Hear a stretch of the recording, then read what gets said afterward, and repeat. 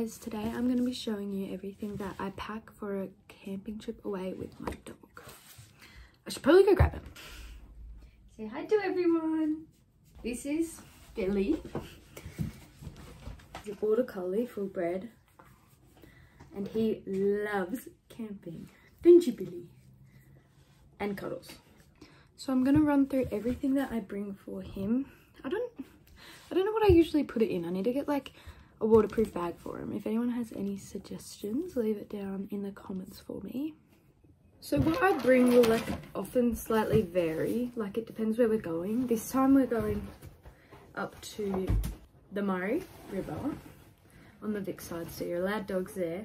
So I don't know where to put this box. I found a spot for my dogs. So I've got this long lead, the ones that like stretch out and you can clip them in. They're really good. I love them for camp. How do you unlock it? Oh, yeah, they're really good for camping. And then I also just have his normal lead. And then I'll also usually grab, we just have this packed in the car, I'll grab a long rope. So then if I need to tie him down for something, he can still have lots of room to play. But I've seen all over TikTok these like, I don't remember what they're called. I'll put it on the screen somewhere. And you wrap it around two trees. It's like has a carabiner on it. And it means your dog can run past and they won't get tangled, because Billy gets tangled very easily. Next thing that is an absolute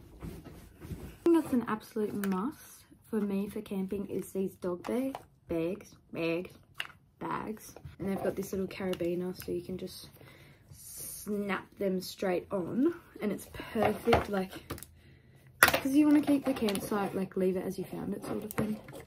So it's nice to have those. And also it's embarrassing when your dog takes a shit in front of people and you have nothing to pick it up with. The next thing we've got is toys.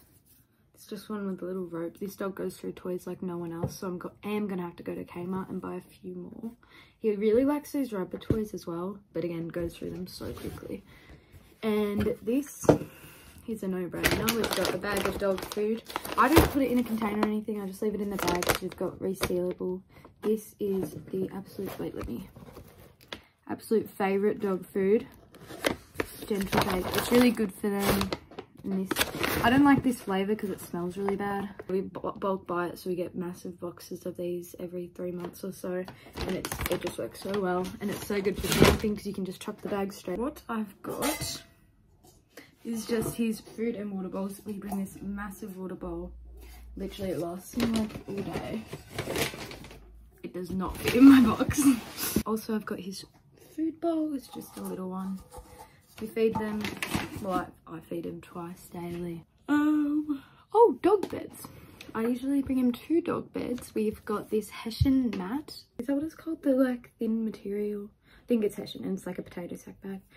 And then I also have this like fluffy one, which I need to go buy a new one because someone peed on it. Next thing we've got is a dog swag.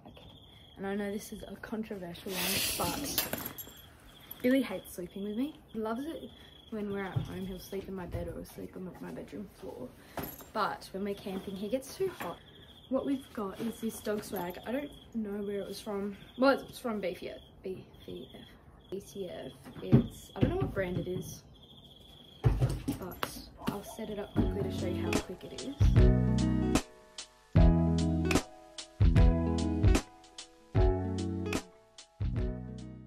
To show you around it. It's got 2 breathable vents on either side, front door, and the front door can be like rolled down as well. It's waterproof, so it's good for winter camping and all that stuff. And I love it. It was $150 off BCF. Unpacking it is just as easy as setting it up, although I can't be bothered. The last thing I have to pack is already in the car. I'll see if I can get a photo up. It's a little net that goes from the passenger to the driver's side, and it just keeps him, let's say we got in a crash or it brakes really hard, which does happen. Yeah, so if we're camping or full driving and we get in a car crash or someone brakes really hard, then he won't go flying through the window, hopefully. And it's also really nice for storage. Like sometimes I'll keep just some little things in there like toys, water. I want to look into getting one of those glow-in-the-dark collars for like when he needs to pee in the middle of the night or anything. anything like that, just nighttime stuff, because I feel like it's a really good safety precaution to have. Alright, that is everything I'm bringing away from my dog to the Murray River. But yeah, that's all. Let me know if you have any suggestions.